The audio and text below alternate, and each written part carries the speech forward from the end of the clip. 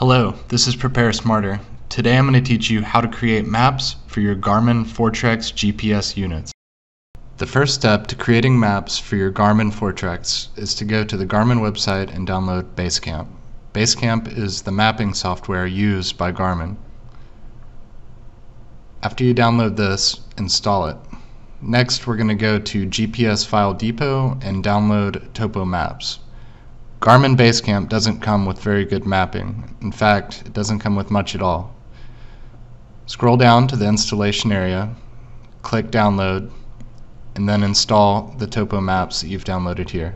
I'll put a link to these download pages in the video description. After you've installed everything, open up Basecamp.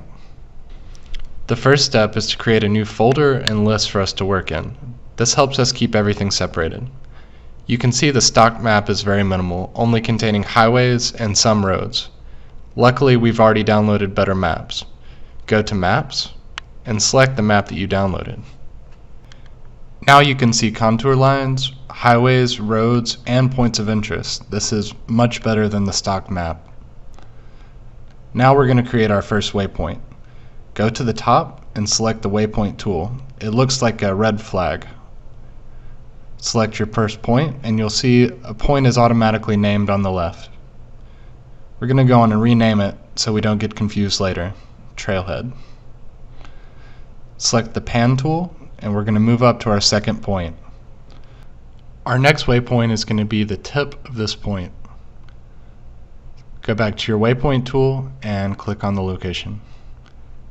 We're going to go on and rename this. Due to the size limitations of the Foretrex, we have to keep the name short. Next, we're going to go to our third point.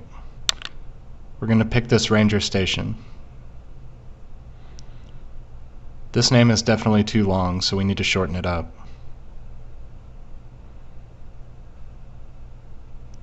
Go back to pan, and let's zoom out. You can see the 3 points that we created. Now let's make a route.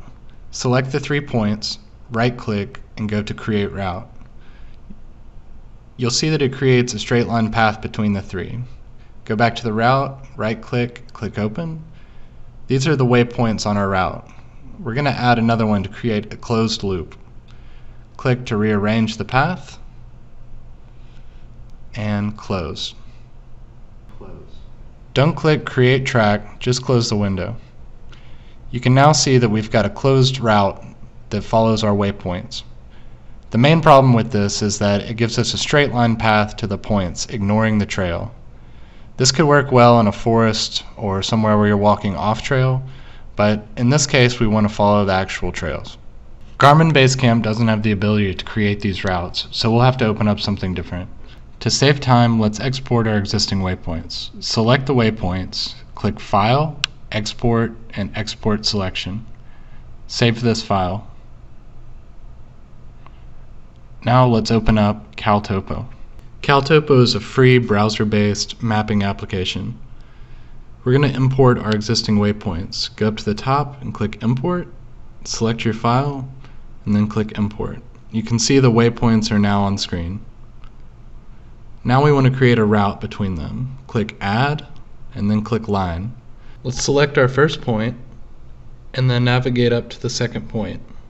When we hover, we can see that the path automatically snaps to the trails. Now click to set your second point. Next, we're going to go to our third point.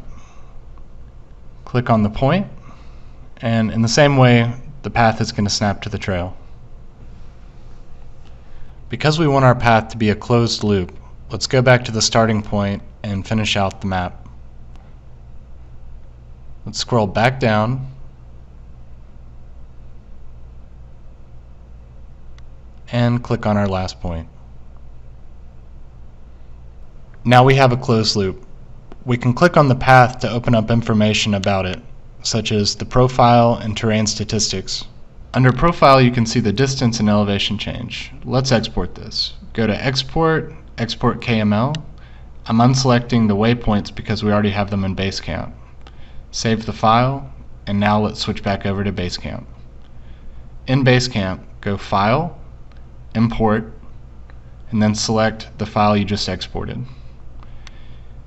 You can see now that the path that we created in CalTopo is now in Basecamp. The path is imported as a track, and we want to turn it into waypoints. So right-click on the path and click Create Route from Track. Hit OK. And now we have a route that we can follow on our Garmin. I'm going to right-click and open. And what I'm going to do is add the waypoints to the beginning, middle, and end. Add a new point, the trailhead, at the very beginning, and then scroll down. We're going to end at the same trailhead, so we'll add it again. Next, we have to find the point in the middle where our second and third waypoint will be. Scroll to where the second waypoint is. We're going to look at the points next to it, so 110, 112, and then we're going to scroll up. Here we are, and you can click the waypoints to make sure that you selected the correct one. Add the point, and then we're going to go to our next waypoint. Scroll over to the ranger station and zoom in. We're going to do the same thing, selecting the point to make sure we're in the right area, 204. We're going to scroll down to 204. Click Add, and we're going to add ranger station waypoint.